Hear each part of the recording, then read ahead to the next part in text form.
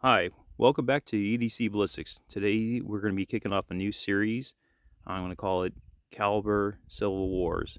Starting out with 9mm, we'll be using the 115 grain gold dots versus the midweight 124 grain gold dots, and then the heavy 147 grain gold dots. And we'll be using this M&P shield with its 3-inch barrel for our test gun today.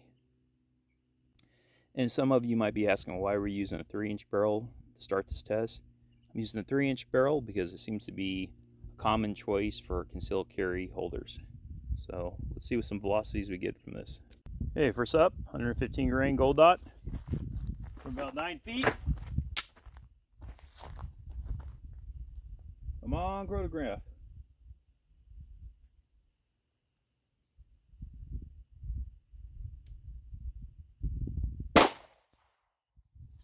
$11.15, $11.19,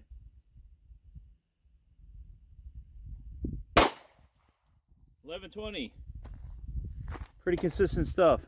Okay, 124 grain up next. Up next is 124 grain gold dot. You head from 9 feet. M&P shield, 3-inch barrel.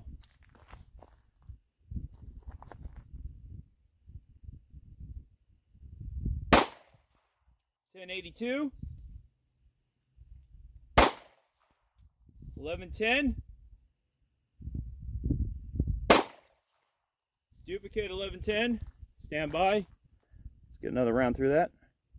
Okay, try again, 124 grain gold dot. And $11.06. All right, 147 grain up next. Okay, next up on deck is the 147 grain gold dot. See how this performs.